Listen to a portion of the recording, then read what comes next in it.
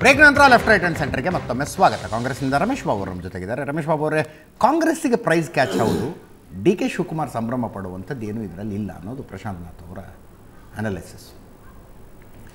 ಪ್ರಶಾಂತ್ ನಾಥ್ ಅವರ ಅನಾಲಿಸಿಸ್ನ ಭಾಳ ಜನ ಭಾಳ ಆಸಕ್ತಿಯಿಂದ ನೋಡ್ತಾರೆ. ಯಾಕೆಂದರೆ ವಾಸ್ತವಿಕತೆಗೆ ಹತ್ರವಾಗಿ ಮಾತಾಡ್ತಾರೆ ಅಂತೇಳಿ ಭಾಳ ಜನ ಅವ್ರು ಇಷ್ಟಪಡ್ತಾರೆ. ಬಟ್ ಇವತ್ತು ಯಾಕೆ ಅವ್ರು ಸ್ವಲ್ಪ ಡಿವೇಟ್ ಆದರು, ಯಾಕೆ ಅಂತ ನನಗೆ ಗೊತ್ತಿಲ್ಲ. ಅವ್ರು ಮಾತಾಡ್ತಾ ಪ್ರಾರಂಭಿಕವಾಗಿ ಹೇಳಿದ್ರು ಯೋಗೇಶ್ವರ್ ಕಾಂಗ್ರೆಸ್ ಬರೋದು ಮುಂಚೆಲೇ ನಿಗದಿತ ಆಗಿತ್ತಂತೇಳಿ. 100ಕ್ಕೆ 100 ತಪ್ಪು ಮಾಹಿತಿ ಅದು. ಮತ್ತು ಚೇಂಜ್ ಸರ್ಕಮ್ಸ್ಟಾನ್ಸಸ್ ನಿನ್ನೆನೂ ಸಹ ನಾವು ಇಲ್ಲೇ ಡಿಸ್ಕಸ್ ಮಾಡಿದ್ವಿ ಏನೇನು ಬೆಳವಣಿಗೆ ಆಗ್ತಾಯಿದೆ ಅಂತೇಳಿ. ನಿನ್ನೆ ಇಲ್ಲಿ ನಾವು ಚರ್ಚೆ ಮಾಡಿದಾಗಲೂ ಸಹ ಅವ್ರು ಬರ್ತಾರೋ ಇಲ್ವೋ ಅಂತ ಗೊಂದಲ ನಿನ್ನೆನೂ ಇತ್ತು, ನಿಮ್ಮಲ್ಲೇ ಚರ್ಚೆ ಮಾಡಿದ್ವಿ. ಅಷ್ಟರ ಮಟ್ಟಿಗೆ ಅದು ಕ್ಲಾರಿಟಿ ಇರಲಿಲ್ಲ. But at the same time ಈ ನಮ್ಮ ನೇರಕ್ಕೆ ನಾವು ಮಾತಾಡೋದು ಒಂದು ಕಡೆ, ಬಟ್ ಈ ಚುನಾವಣೆಯಲ್ಲಿ ಭಾಳ ಸ್ಪಷ್ಟವಾಗಿ 2 ತಿಂಗಳ ಮುಂಚೆ ಕಾಂಗ್ರೆಸ್ ಪಕ್ಷದಲ್ಲಿ ಸನ್ಮಾನ್ಯ ಡಿ ಕೆ ಶಿವಕುಮಾರ್ ಅವರು ನಾನೇ ಕ್ಯಾಂಡಿಡೇಟ್ ಅಂತೇಳಿ ಚುನಾವಣೆ ಪ್ರಾರಂಭ ಮಾಡೋರು. ಅಫ್ಕೋರ್ಸ್ ನಾವು ಅಲ್ಲಿ ಡಿ ಕೆ ಸುರೇಶ್ ಅವ್ರನ್ನ ಕ್ಯಾಂಡಿಡೇಟ್ ಮಾಡ್ಬೇಕಂತೇಳಿ ಕಾರ್ಯಕರ್ತರ ಒತ್ತಡ ಇತ್ತು, ನಮ್ಮದೆಲ್ಲ ಆಸೆನೂ ಇತ್ತು.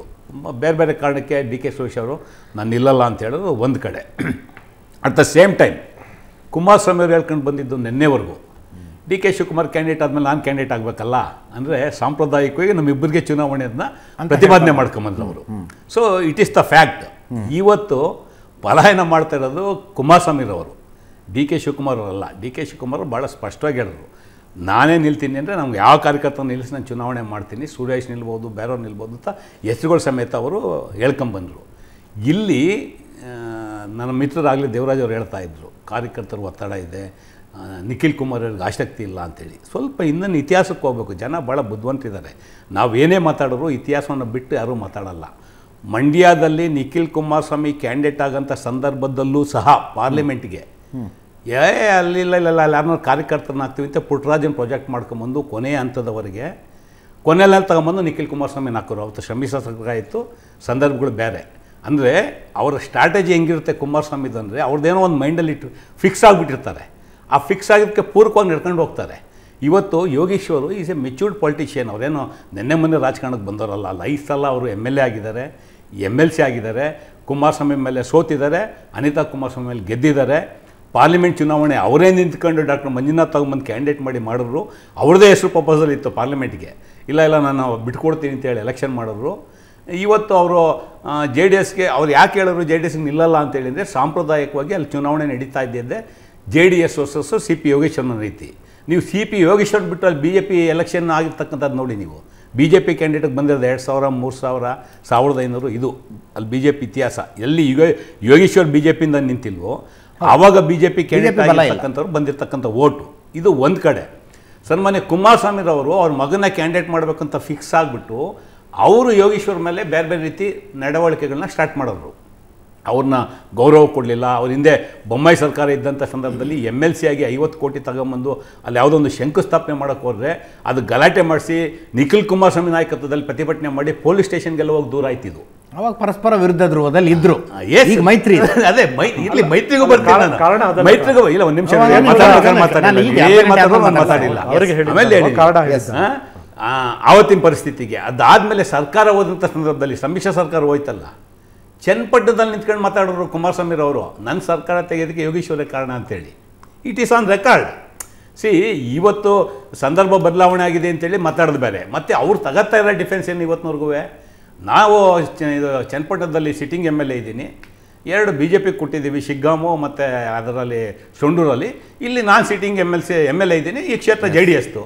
ಅಫ್ಕೋರ್ಸ್ ಒಪ್ಕೊಳ್ಳೋಣ. ಹಂಗಾದ್ರೆ ನೀವು ಯಾಕೆ ಸುಮಲತಾ ಬಿಟ್ಟು ನೀವು ಟಿಕೆಟ್ ತಗೊಂಡ್ರಿ? ಅಲ್ಲಿ ಮಂಡ್ಯದಲ್ಲಿ ಸುಮಲತಾ BJP MP ಇದ್ದಲ್ಲ, ಅವತ್ತು ನಿಮ್ಗೆ ಅನ್ನಿಸ್ಲಿಲ್ವಾ BJP MP ನಾನು ಕೇಳಬಾರ್ದು ಟಿಕೆಟ್ ಅಂತ ಅನ್ನಿಸ್ಲಿಲ್ವಾ ನಿಮಗೆ?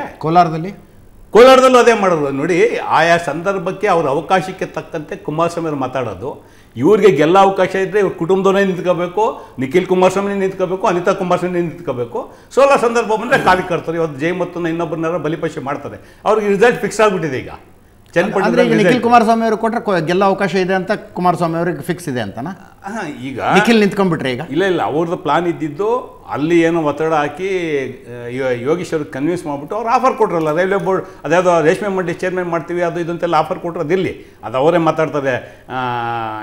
ಏನು ಇವತ್ತು ಯೋಗೇಶ್ವರ್ ಇದ್ದಾರೆ ಅವರೇ is the right person to speak what ever offer given by the JDS as well as BJP. ಅದು ನಾನು ಮಾತಾಡೋಕ್ಕೆ ಹೋಗಲ್ಲ.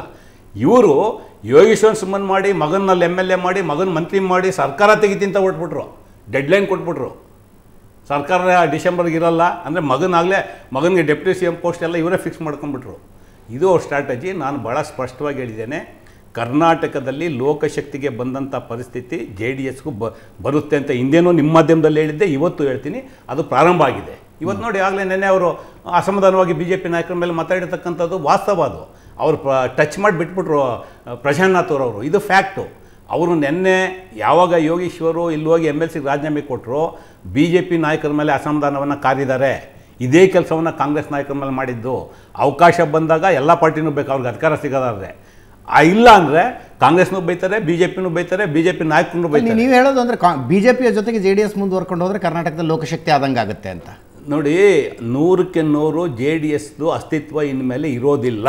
ಅಲ್ಲ, ನಿಮ್ಮ ಜೊತೆಗೆ ಬಂದು ದೇವೇಗೌಡರೇ ಎಲೆಕ್ಷನ್ ಸೋತ್ರು, ನಿಖಿಲ್ ಎಲೆಕ್ಷನ್ ಸೋತ್ರು, ಒಂದು ಸ್ಥಾನಕ್ಕೆ ಬಂದ್ರು, ನಿಮ್ಮ ಜೊತೆಗೆ ಸೇರ್ಕೊಂಡು ಹಂಗಾಗಿದೆ. ಮತ್ತೆ ಯಾರ ಜೊತೆಗೆ ಅವ್ರದ್ದು ಭವಿಷ್ಯ? ಅದು ಬಿಡಿ, ಅದು ಪ್ರಾದೇಶಿಕ ಪಕ್ಷವಾಗಿ ಅವ್ರು ಅಂತರ ಕಾಯ್ಕೊಂಬರ್ತೀವಿ ಅಂತ ಹೇಳ್ಕೊಂಬಂದ್ರು. ಇವತ್ತವರೆಗೂ ದೇವೇಗೌಡರ ನಾಯಕತ್ವದಲ್ಲಿತ್ತು, ಅವಾಗಿದ್ದಂಥ ಪರಿಸ್ಥಿತಿ ಬೇರೆ. ಯಾವಾಗ ಇವ್ರ ತೀರ್ಮಾನಕ್ಕೆ ಬಂದಿದೆ, ಈಗಿರ್ತಕ್ಕಂಥ ಪರಿಸ್ಥಿತಿ ಬೇರೆ. ಇವತ್ತು ನಾನು ಭಾಳ ಸ್ಪಷ್ಟವಾಗಿ ಹೇಳ್ತಾ ಇದ್ದೀನಿ, ಅವ್ರಿಗೆ ಸ್ಪಷ್ಟತೆ ಇಲ್ಲ, ಐಡಿಯಾಲಜಿ ಕಮಿಟ್ಮೆಂಟ್ ಇಲ್ಲ. ಇವತ್ತಿರಲಿ ಬಿಡಿ, ಆಯಿತು, ಒಂದು ಚನ್ನಪಟ್ಟಣ ಟಿಕೆಟ್ಗೋಸ್ಕರ ಮತ್ತೆ BJP ನಾಯಕನಾಗಿ ಬೈಕ್ ಸ್ಟಾರ್ಟ್ ಮಾಡಿದ್ದೀರಾ? ಯಾರನ್ನ ಬೈದರು? ಯಾರು? ಅವ್ರು ನೆನ್ನೆ ಮಾತಾಡಿದ್ದಾರೆ ಅವರು BJP ನಾಯಕರ ಮೇಲೆ. ನನಗೆ ಗೊತ್ತು, ಮಾತಾಡ್ತೀನಿ, ಯಾರು ನಂಗೆ ತಪ್ಪಿಸು, ಇದೆಲ್ಲ ಬಿಟ್ಬಿಡಿ. ಇಲ್ಲಿಂದ ಮೂಡಾಕ್ಕೆ ಸಂಬಂಧಪಟ್ಟಂತೆ ಪಾದಯಾತ್ರೆ ಸ್ಟಾರ್ಟ್ ಮಾಡೋದಲ್ಲ. ಏನು ಮಾತಾಡಿದ್ರು ಅವರು? BJP ನಾಯಕರ ಮೇಲೆ ಟೀಕೆ ಮಾಡಿ ಮಾತಾಡಿ, ಮತ್ತೆ ಪ್ರಹ್ಲಾದ್ ಜೋಶಿಯಲ್ಲಿ ಹೋಗಿ ಮೀಟಿಂಗ್ ಮಾಡಿ ಸಮಾಧಾನ ಮಾಡಿ ಆಮೇಲೆ ಇವ್ರು ಹೋಗಿದ್ದು ಪದಯಾತ್ರೆಗೆ. ಅವ್ರದ್ದು ಸ್ವಭಾವ ಎಲ್ರಿಗೂ ಗೊತ್ತಿದೆ. ಇವತ್ತು ಆಗ್ತಾ ಇರ್ತಕ್ಕಂಥದ್ದು it is not A new. ಇದು ಇಟ್ ಇಸ್ ಎ ಸಟ್ಲರ್. ಇದು ಅವ್ರಿಗೆ, ಅವ್ರ ಕುಟುಂಬ, ಅವ್ರ ಮಗ, ಅವ್ರ ಮಿಸ್ಸಸ್ ಇಷ್ಟೇ ಹೇಳಿದ್ರಲ್ಲ. ಲಾಸ್ಟ್ ಅಸೆಂಬ್ಲಿ ಎಲೆಕ್ಷನ್ನಲ್ಲಿ ಹೇಳಿದ್ರು, ನಾನು ರೇವಣ್ಣ ಇಬ್ಬರನ್ನ ಬಿಟ್ಟು ನಮ್ಮ ಕುಟುಂಬದಲ್ಲಿ ಯಾರು ರಾಜಕಾರಣಕ್ಕೆ ಬರಲ್ಲ ಅಂದರು. ಇವ್ರು 2 ಕಡೆ ಸ್ಪರ್ಧೆ ಮಾಡಿದ್ರು, ಚನ್ನಪಟ್ಟಣ ರಾಮನಗರ ರಾಜೀನಾಮೆ ಕೊಟ್ಟರು, ಮೇಡಮ್ ಅವ್ರು ತಗೊಂಬಂದರು. ಅದನ್ನ ಹೇಳ್ಬಿಡಿ ಕಾರ್ಯಕರ್ತರಿಗೆ, ಫಸ್ಟ್ ಆದ್ಯತೆ ನಮ್ಮ ಕುಟುಂಬ, ಆಮೇಲೆ ಉಳಿದವರು. ಇವತ್ತು ಯೋಗೇಶ್ವರ್ಗೆ ಗೊತ್ತಾಗಿದೆ, ಅವ್ರಿಗೆ ಯೋಗೇಶ್ವರ್ ಎಷ್ಟು ವೈಯಕ್ತಿಕವಾಗಿ ಅವ್ರು ಸಫರ್ ಮಾಡಿದ್ದಾರೆ ಅವ್ರಿಗೆ ಗೊತ್ತಿದೆ. ಇವತ್ತು ಭಾರತೀಯ ಜನತಾ ಪಕ್ಷದವರು, ನಾನು ಭಾಳ ಸ್ಪಷ್ಟವಾಗಿ ಹೇಳ್ತಾ ಇದ್ದೀನಿ, ಯೋಗೇಶ್ವರು MLC ಸ್ಥಾನಕ್ಕೆ ಹುಬ್ಳಿಗೆ ಹೋಗಿ ರಾಜೀನಾಮೆ ಕೊಟ್ಟಾಗ ಅವ್ರು ಮೊದಲನೇ ಫೋನ್ ಬಂದಿದ್ದು BJP ನಾಯಕರಿಂದ, all the best, you did A good job ಅಂತೇಳಿ. ಏನು ಇದ್ರ ಸೂಚನೆ ಕೇಳಿ, ಯೋಗೇಶ್ವರ್ ಹೇಳ್ತಾರೆ. ಯೋಗೇಶ್ವರ್ಗೆ ಫೋನ್ ಮಾಡಿ, ಅವರು ಇನ್ನೂ ಹೊರಟಿಯವ್ರ ಜೊತೆ ಕೂತಿದ್ದಾಗ ಫೋನ್ ಮಾಡಿ, ಒಳ್ಳೆ ಕೆಲಸ ಡಿಸಿಷನ್ ತಗೊಂಡಿದ್ದೀರಾ, ಒಳ್ಳೆ ಕೆಲಸ ಮಾಡಿದ್ದೀರಾ, all the best, you are taken right decision ಅಂತ ಹೇಳಿ ಫೋನ್ ಮಾಡಿ ಹೇಳ್ತಾರೆ BJP ನಾಯಕರು. ಯಾರಂತ ಅವರೇ ಹೇಳ್ತಾರೆ. ಇದು ಇವತ್ತು ಕರ್ನಾಟಕದಲ್ಲಿ ಪರಿಸ್ಥಿತಿ. ಇವತ್ತು ನೋಡಿ, ನಾನು ನೆನ್ನೆನೂ ಇಲ್ಲೇ ಸ್ಪಷ್ಟಪಡಿಸಿದ್ದೀನಿ, ಕರ್ನಾಟಕದಲ್ಲಿ ಭಾರತೀಯ ಜನತಾ ಪಕ್ಷದಲ್ಲಿ ನಡೀತಾ ಇರ್ತಕ್ಕಂಥ ಬೆಳವಣಿಗೆಗಳು ಅವ್ರಿಗೆ they don't want to give chance to the Kumaraswamy. ನಾವು ಇಷ್ಟು ವರ್ಷ ಪಕ್ಷದಲ್ಲಿ ಕಷ್ಟ ಬಿದ್ದಿದ್ವಿ. ಈಗ ಅಶ್ವಥ್ ನಾರಾಯಣ ಅವರು ಇಲ್ಲಿ ಅವರೇ ಹೇಳಿದ್ರು, ಅವ್ರು ಪಾರ್ಲಿಮೆಂಟ್ ಕ್ಯಾಂಡಿಡೇಟ್ ಆಗಿದ್ರು ಬೆಂಗಳೂರು ಗ್ರಾಮಾಂತರದಲ್ಲಿ, 6 ಲಕ್ಷ ಓಟ್ ತಗೊಂಡಿದ್ದಾರೆ. ಇವತ್ತು ಇನ್ನೊಂದು ಪಾರ್ಟಿಗೆ ಬಿಟ್ಕೊಡೋದಕ್ಕೆ ಯಾಕೆ ತಯಾರಾಗ್ತಾರೆ? ಅಲ್ಲಿರ್ತಕ್ಕಂಥ ಲೀಡರ್ಗಳು, ಪಕ್ಷದಲ್ಲಿ ಬಂದಿರತಕ್ಕಂಥವ್ರು, ಪಕ್ಷ ಕಟ್ಟಿರ್ತಕ್ಕಂಥವ್ರು, ಇದನ್ನು ಹೊಂದಾಣಿಕೆ ಅವ್ರು ಮಾಡ್ಕೋಬೇಕು. ಕುಮಾರಸ್ವಾಮಿ ಅವರು ಮಾಡ್ಕೊಳ್ಳೋ ಸ್ವಭಾವ ಇಲ್ಲ. ಯಾರು ಅಧಿಕಾರ ಕೊಡ್ತಾರೆ ಅವ್ರನ್ನೇ ಬೈ ಅಂತದ್ದು, ಯಾರು ಅವಕಾಶ ಕೊಡ್ತಾರೆ ಅವ್ರನ್ನೇ ಬೈ ಅಂತದ್ದು. ಇವತ್ತು ಇಲ್ಲಿ ಇಷ್ಟೊಂದು ಅವರೇ ಹೇಳಿದ್ರಲ್ಲ, DK ಶಿವಕುಮಾರ್ ಕ್ಯಾಂಡಿಡೇಟ್ ಆದಮೇಲೆ ನಾನೇ ಕ್ಯಾಂಡಿಡೇಟ್ ಅಲ್ವ ಅಂತ ಅವರೇ ಹೇಳಿದ್ದಾರೆ, ಬೇರೆ ಯಾರು ಹೇಳಿದ್ದಲ್ಲ, ಅವರೇ ಹೇಳಿದ್ದಾರೆ. ಮಾಡಲಿ, ಇವತ್ತು ನಿಖಿಲ್ ಕುಮಾರಸ್ವಾಮಿ ಮಾಡ್ತಾರೋ, ಅನಿತಾ ಕುಮಾರಸ್ವಾಮಿ ಮಾಡ್ತಾರೋ, ಡಾಕ್ಟರ್ ಮಂಜುನಾಥ್ ಮಿಸ್ಸಸ್ ಮಾಡ್ತಾರೋ, ಮಾಡಲಿ ಕ್ಯಾಂಡಿಡೇಟು, ಚುನಾವಣೆ ನಡೀಲಿ, ಜನ ಉತ್ತರ ಕೊಡ್ತಾರೆ. ಈಗ ನನ್ನ ಸ್ನೇಹಿತರು ಹೇಳಿದ್ರು, ಅವರೇನೋ ಯೋಗೇಶ್ವರಲ್ಲಿ ಏನು ಡೆವಲಪ್ಮೆಂಟ್ ಕೆಲಸ ಮಾಡಿಲ್ಲ, ಅವ್ರು ಮಾಡೋರು. ಅದಕ್ಕೆ ಅಲ್ಲಿ ಚನ್ನಪಟ್ಟಣದ ಮತದಾರರಲ್ವ ತೀರ್ಮಾನ ಕೊಡೋದು, ಯೋಗೇಶ್ವರ್ ಕೆಲಸ ಮಾಡಿದಾರೋ ಅಥವಾ ಈಗ 500 ಕೋಟಿ ಕೆಲಸ ಫೌಂಡೇಶನ್ ಹಾಕಿದ್ದಾರೆ DK ಶಿವಕುಮಾರ್ ಅವರು ಚುನಾವಣೆಗೆ ಮುಂಚೆ ಪೂರ್ವದಲ್ಲಿ. ರಾಜೀನಾಮೆ ಅಕ್ಸೆಪ್ಟ್ ಆದಮೇಲೆ ಕುಮಾರಸ್ವಾಮಿ ಅವ್ರದ್ದು ಕಳೆದ 2 ತಿಂಗಳಿಂದ ನಿರಂತರವಾಗಿ ಚನ್ನಪಟ್ಟಣದಲ್ಲಿ ಎಲ್ಲ ಕಡೆ ಓಡಾಡ್ಕೊಂಡು 500 ಕೋಟಿ ರೂಪಾಯಿ ಕೆಲಸಕ್ಕೆ ಎಲ್ಲ ಶಿಲಾನ್ಯಾಸಗಳು ಮಾಡಿದ್ದಾರೆ. ಆಯ್ತು, ಈಗ DK ಶಿವಕುಮಾರ್ ಕಾಂಟ್ರಿಬ್ಯೂಷನ್ ಇದೆಯಾ, ಕುಮಾರಸ್ವಾಮಿ ಅವ್ರ ಕಾಂಟ್ರಿಬ್ಯೂಷನ್ ಇದೆಯಾ, ಅಥವಾ ಯೋಗೇಶ್ವರ್ ಕಾಂಟ್ರಿಬ್ಯೂಷನ್ ಇದೆಯಾ? ಜನ ತೀರ್ಮಾನ ಕೊಡ್ತಾರೆ. ಜಾಸ್ತಿ ದೂರ ಇಲ್ಲ, 20 ದಿವಸ. ನಾನು ನೆನ್ನೆನೂ ಹೇಳಿದ್ದೀನಿ, 20ನೇ ನವೆಂಬರ್ 20 ಆದಮೇಲೆ ನಿಮ್ಮದ್ರಲ್ಲೇ ಕೂತ್ಕೊಂಡು ಚರ್ಚೆ ಮಾಡೋಣ. ಇಲ್ಲಿ ಬಲಿಪಶು ಆಗೋಂಥದ್ದು ಈಗೇನು ವಿಜೇಂದ್ರ ಅವರಿದ್ದಾರೆ, ಅವರು ಬಲಿಪಶು. ವಿಜೇಂದ್ರ ಹೇಗೆ? 100ಕ್ಕೆ 100 ಅವರು ಏನು ಯತ್ನಾಳ್ ಹೇಳಿದ್ದಾರೆ, ಇಟ್ ಈಸ್ ದ ಫ್ಯಾಕ್ಟ್. ಈ ಬೈ ಎಲೆಕ್ಷನ್ ಚುನಾವಣೆ ಬರ್ತಿದ್ದಂಗೆ ಅವರ ಡಿಮ್ಯಾಂಡ್, ರೆಸಿಗ್ನೇಷನ್ ಕೊಡಿ, ನೀವು unfit to sit as A president of the state BJP. ಇದು BJPಲಿ ಇರ್ತಕ್ಕಂಥ ಆಂತರಿಕ ವಿಷಯ. ಇವತ್ತು ಅವರು ಕೆಲವು ವಿಷಯಗಳನ್ನ ಹೇಳಿದ್ರು, ನಾತು ಅವರು, ನಾನು ಒಪ್ಕೋತೀನಿ. ಇವತ್ತೇನಲ್ಲಿ ಟಾರ್ಗೆಟ್ ಮಾಡ್ತಾ ಇದ್ದಾರೆ, ಇಲ್ಲಿ ಒಕ್ಕಲಿಗರ ನಾಯಕತ್ವ BJPಲಿ ಉಳ್ಕೋಬೇಕಾ, ಕುಮಾರಸ್ವಾಮಿ ಹತ್ರ ಉಳ್ಕೋಬೇಕಾ? ಕುಮಾರಸ್ವಾಮಿ ಇದ್ದರೆ ನಮ್ಮ ಪರಿಸ್ಥಿತಿ ಏನು? ನಾವು ಇಷ್ಟು ವರ್ಷ BJP ಕಟ್ಕೊಂಬಂದು ಇವತ್ತು ಯಾವುದೋ ಒಂದು 2 ಚುನಾವಣೆಗೋಸ್ಕರ ಅವ್ರು ಬಿಟ್ಕೊಡ್ಬೇಕಾ? ಇವೆಲ್ಲ ಪ್ರಶ್ನೆ ಇದ್ದಾವೆ. ಈಗ ಅವ್ರ ಸಮರ್ಥನೆಗೆ ಅವ್ರಿಗೇನೋ ಅವಕಾಶ ಬೇಕು ಅಂತ ಮಾತಾಡೋದಲ್ಲ. ಹೌದು, ನೀವು ಹಂಗಾರೆ ನೀವು ಸಿಟ್ಟಿಂಗ್ MLA ಕೇಳಿದ್ರೆ ಮತ್ತೆ ಅವತ್ತೇ ಸುಮಲತಾಗೆ ಯಾಕೆ ತೊಂದರೆ ಮಾಡಿದ್ರಿ? ಆಯಮ್ಮ ಇದ್ದಲ್ಲ MP ಸಿಟ್ಟಿಂಗ್ MP ಇದ್ದಲ್ಲ, ಬಿಟ್ಕೊಡ್ಬೋದಾಯ್ತಲ್ಲ. ಆಯ್ತಮ್ಮ ನೀನು ಸಿಟ್ಟಿಂಗ್ MP ಇದೆಯಾ ಮಾಡ್ಕೋ ಹೋಗೋ, ನಮ್ದು ಅಲಿಯನ್ಸ್ ಇದೆ, ಇನ್ನೊಂದು ಕ್ಷೇತ್ರ ನಿಂತ್ಕತಿ ಅಂತ ಹೇಳ್ಬೋದಾಯ್ತಲ್ಲ. ನಿಮ್ಗೆ ಅವಕಾಶ ಬೇಕು ಕುಟುಂಬಕ್ಕೆ. ಗ್ರಾಮಾಂತರದಲ್ಲಿ BJPಯಿಂದ ಕ್ಯಾಂಡಿಡೇಟ್ ಮಂಜುನಾಥ್ ಅವರು. ಒಳ್ಳೇದಾಯ್ತು ಬಿಡಿ, ಅದಿರಲಿ. ನೋಡಿ, ಯಾರು ಒಳ್ಳೇದಾಗಲಿ ಆಗದಲ್ಲಿ ಇಲ್ಲಿ ಜನ ತೀರ್ಮಾನ ಮಾಡ್ತಾರೆ. ಜನ ಬುದ್ಧಿವಂತ. ಅಂದರೆ ನಾನು ನೋಡಿ 2018 ಚುನಾವಣೆ ನಂತರ CP ಯೋಗೇಶ್ವರದೊಂದು ಇಂಟರ್ವ್ಯೂ ಬಂದಿತ್ತು ನೋಡಿ. ಏನು ಹೇಳಿದ್ರು ಅವರು? DK ಶಿವಕುಮಾರ್ ಮತ್ತು ಕುಮಾರಸ್ವಾಮಿ ಕೈ ಜೋಡಿಸಿ ನನ್ನನ್ನು ಸೋಲಿಸಿದ್ರು ಅಂತ. ಚನ್ನಪಟ್ಟಣದಲ್ಲಿ ನಡ್ಕೊಂಡೇ ಬಂದಿದೆ. ನಾನು ಡಿಸ್ಪ್ಯೂಟ್ ಮಾಡಲ್ಲ ನೋಡಿ, ನಾಟ್ ಡಿಸ್ಪ್ಯೂಟಿಂಗ್. ನೋಡಿ, ನಿಮ್ಮ ಪದ ನಾನು ಸ್ವೀಕಾರ ಮಾಡ್ಕೊಂಡು ಹೇಳ್ತಿದ್ದೀನಿ, ಅದು ನಾನು ಡಿಸ್ಪ್ಯೂಟೇ ಮಾಡಲ್ಲ. ಬಟ್ ಇಲ್ಲಿರ್ತಕ್ಕಂಥದ್ದು ಆಯಾ ಸಂದರ್ಭ ಅವ್ರು 99ರಲ್ಲಿ ಇಂಡಿಪೆಂಡೆಂಟ್ ಗೆದ್ದಿದ್ದು, ಆಮೇಲೆ ಕಾಂಗ್ರೆಸ್ಗೆ ಬಂದರು. ಕಾಂಗ್ರೆಸ್ಸಲ್ಲಿ 2 ಸಲ ಗೆದ್ದಿದ್ದಾರೆ. ಆಪರೇಷನ್ ಕಮಲ ಆಗಿ ರಾಜೀನಾಮೆ ಕೊಟ್ಟು ಕಾಂಗ್ರೆಸ್ಸಿಂದ ಗೆದ್ದವರು ಬೈ ಎಲೆಕ್ಷನ್ಗೆ ಹೋದ್ರು. ಅಶ್ವಥ್ ಗೆದ್ದರು. ಅಶ್ವಥ್ JDS ಇಂದ ಗೆದ್ದರು. ಎಗೇನ್ ಅಶ್ವಥ್ ರಿಸೈನ್ಡ್, ಮತ್ತೆ ಬೈ ಎಲೆಕ್ಷನ್ ಆಯ್ತು, ತಿರ್ಗಾ ಯೋಗೇಶ್ವರ್ ಗೆದ್ರು. ಅಲ್ಲಿ ಜನ ಬಹಳ ಇದಿಲ್ಲ. ಅಲ್ಲಿ 3 ಧ್ರುವಗಳಿವೆ, ಇಬ್ರು ಒಟ್ಟಿಗೆ ಸೇರ್ತಾರೆ, ಇನ್ನೊಬ್ಬರನ್ನು ಸೋಲಿಸ್ತಾರೆ. ಅಲ್ಲಿ ಬೇಸಿಕಲಿ ಅದು ಕಾಂಗ್ರೆಸ್ ಕ್ಷೇತ್ರ. ನೀವು ಸಾದತ್ ಅಲಿ ಖಾನ್ ಇರ್ಬೋದು, DT ರಾಮ್ ಇರ್ಬೋದು, ಎಲ್ಲ ನೀವು ಹಿನ್ನೆಲೆ ಹೋಗಿ ಹಿಂದಕ್ಕೆ ಹೋದ್ರೆ ಮೆಜಾರಿಟಿ ಟೈಮಲ್ಲಿ ಕಾಂಗ್ರೆಸ್ಸೇ ಗೆದ್ದಿರ್ತಕ್ಕಂಥದ್ದು. ರಮೇಶ್ ಬಾಬು ಅವರು ನೀವು ಹೇಳಿದ್ರೆ DK ಶಿವಕುಮಾರ್ ಅಲ್ಲಿ ಗೆಲ್ತಿದ್ರು, ನಾನೇ ಕ್ಯಾಂಡಿಡೇಟ್ ಅಂತ. ಹಾಗಿದ್ದಲ್ಲಿ CP ಯೋಗೇಶ್ವರನ್ನ ಅವರೇ DK ಶಿವಕುಮಾರ್ ಫ್ರೆಂಡ್ ಅಲ್ಲ CP ಯೋಗೇಶ್ವರ್.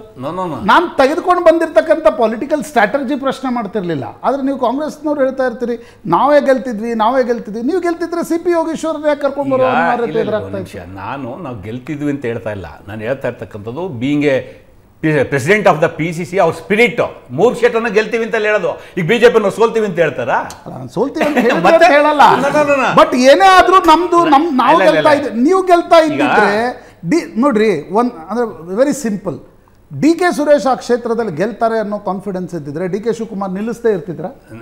ಒಂದು ಅಡಿಷನ್ ಟು ಯುವರ್ ಪಾಯಿಂಟ್. ಇವತ್ತು ರಾಮನಗರ ಜಿಲ್ಲೆಯಲ್ಲಿ 3 ಕ್ಷೇತ್ರ ಕಾಂಗ್ರೆಸ್ ಪಕ್ಷ ಗೆದ್ದಿದೆ. ಸೋತಿದ್ದು ಚನ್ನಪಟ್ಟಣ 1. ನೀವೇ ಹೇಳ್ದಂಗೆ ಪಾರ್ಲಿಮೆಂಟಲ್ಲಿ ಇಷ್ಟೆಲ್ಲ ಮಧ್ಯೆ 85,000 ಓಟ್ ತಗೊಂಡಿದ್ದಾರೆ DK ಸುರೇಶ್. ನಮಗೂ ಅವ್ರಿಗೂ ಡಿಫ್ರೆನ್ಸ್ ಇರೋದು, ಅವರಿಬ್ಬರು ಒಂದಾಗಿ. I mean ಯೋಗೇಶ್ವರು BJP as well as JDS ಎರಡೂ ಒಂದಾಗಿ, ಅವ್ರಿಗೂ ನಮಗಿರ್ತಕ್ಕಂಥ ಡಿಫ್ರೆನ್ಸ್ ಓಟ್ 21,000 ಮಾತ್ರ. ಇದು ಬಿಟ್ಟು ಹಿಂದಕ್ಕೆ ಹೋಗಿ ನೀವು ಯಾವುದೇ ಪಾರ್ಲಿಮೆಂಟ್ ಎಲೆಕ್ಷನ್ನು ಮೆಜಾರಿಟಿ ತಗೊಂಡಿರೋ DK ಸುರೇಶ್ ಕ್ಷೇತ್ರದಲ್ಲಿ, ಚನ್ನಪಟ್ಟಣದಲ್ಲಿ ಸ್ಪರ್ಧೆ. ನಾನು ಅದಕ್ಕೆ ಹೇಳಿದೆ, ಯಾಕೆ ಇದನ್ನು ಕ್ರೆಡಿಟ್ ನಾಳೆ ಯೋಗೇಶ್ವರ್ ಗೆದ್ರು DK ಶಿವಕುಮಾರ್ ಹೋಗಲ್ಲ ಅಂತಂದ್ರೆ, ಈಗ ನೋಡಿ ಡಾಕ್ಟರ್ ಮಂಜುನಾಥ್ರನ್ನ ನಿಲ್ಲಿಸಿ BJP ಮತ್ತು ಆ ಕ್ಷೇತ್ರವನ್ನು DK ಸುರೇಶ್ ಸೋಲಿಸಿದ್ರಿಂದ ಒಂದು ಕ್ರೆಡಿಟ್ಟು, ಒಂದು ಒಕ್ಕಲಿಗ ಪಾಲಿಟಿಕ್ಸ್ ಬಗ್ಗೆ ವಿಮರ್ಶೆಗಳನ್ನು ಮಾಡ್ಬೋದು. ಯೋಗೇಶ್ವರನ್ನ ಕರ್ಕೊಂಡು ಹೋದರೆ ಅದು DK Shivakumar ಗೆಲುವಾಗಲ್ಲ. That is my analysis. ನಿಮ್ಮ ಅನಾಲಿಸಿಸ್ಸು. ನನ್ನ ಅನಾಲಿಸಿಸ್ಸು, ನೀವು ಏನು ಅವ್ರನ್ನ ಕರ್ಕೊಂಬಂದ್ರಲ್ಲ ಪಾರ್ಲಿಮೆಂಟಲ್ಲಿ, ನೀವು ಉಪಯೋಗಿಸ್ಕೊಂಡ್ರಲ್ಲ, ನೀವೇ ಹೇಳ್ಕೊಂಬಂದ್ರಿ ಕ್ಯಾಂಡಿಡೇಟ್ ಅಂತೇಳಿ. ಈಗ ನೀವು ಅವ್ರ ಕ್ಯಾಂಡಿಡೇಟ್ ಕಾಂಗ್ರೆಸ್ಗೆ ಬರ್ತಿದ್ದಂಗೆ ನಿಮ್ಮ ವಾಯ್ಸ್ ಏನಿದೆ? ನಿಮ್ಮ ವಾಯ್ಸ್ ಏನಿದೆ? ಅಲ್ಲ, ಎಲ್ಲ ಪಕ್ಷಾಂತರದಲ್ಲೂ ಆಗುವಂಥದ್ದು. ಎಲ್ಲ ಪಕ್ಷಾಂತರದಲ್ಲೂ ಎಲ್ಲ ಪಕ್ಷದಲ್ಲಿ ನಾನು ಅದೇಳ್ತಾ ಇಲ್ಲ. ಇವರು ಎನ್ನೆವರೆಗೂ ಹೇಳಿದಂತ ಹೇಳಿಕೆ ಏನು? ಅಲ್ಲಿ DK ಶಿವಕುಮಾರ್ ಕ್ಯಾಂಡಿಡೇಟು, ಇಲ್ಲಿ ನಾನು ಕ್ಯಾಂಡಿಡೇಟು ಅಲ್ವಾ ಅಂತ ಅವ್ರು ಹೇಳಿದ್ದು, ನಾವಲ್ಲ. ಕುಮಾರಸ್ವಾಮಿ ಹೇಳ್ಕೊಂಡಿದ್ದು. ಅದಕ್ಕೆ ನೀವು ಇವತ್ತು ಮಾಡಿ, ಈಗ ಯೋಗೇಶ್ವರ್ ಕ್ಯಾಂಡಿಡೇಟ್ ಆದ್ರೆ ಇನ್ನೊಬ್ರು ಕ್ಯಾಂಡಿಡೇಟ್ ಆದ್ರೆ ನೀವು ಡಿಕ್ಲೇರ್ ಮಾಡ್ಕೊಂಡು ಸೆಂಟ್ರಲ್ ಮಿನಿಸ್ಟರ್ ಇದ್ದೀರಾ, ಫಾರ್ಮರ್ ಚೀಫ್ ಮಿನಿಸ್ಟರ್ ಇದ್ದೀರಾ, ನಿಮ್ಮ ಮನೆಯವ್ರು ನಿಲ್ಲಿಸ್ತೀರಾ, ಯಾರು ನಿಲ್ಲಿಸ್ತೀರಾ, ಕ್ಯಾಂಡಿಡೇಟ್ ಎಲೆಕ್ಷನ್ ಮಾಡಿ. ಹಂಗಂತೇಳಿ ಅವ್ರು ಯೋಗೇಶ್ವರ್ ಬೈ ಅಂತದ್ದು, DK ಶಿವಕುಮಾರ್ ಬೈ ಅಂತದೇನಿದೆ ಸ್ವಲ್ಪ ಹೊತ್ತ ಮೇಲೆ ಅನೌನ್ಸ್ ಆಗ್ಬೋದು. ಸಣ್ಣ ಬ್ರೇಕ್ ಮುಗಿಸ್ಕೊಂಡು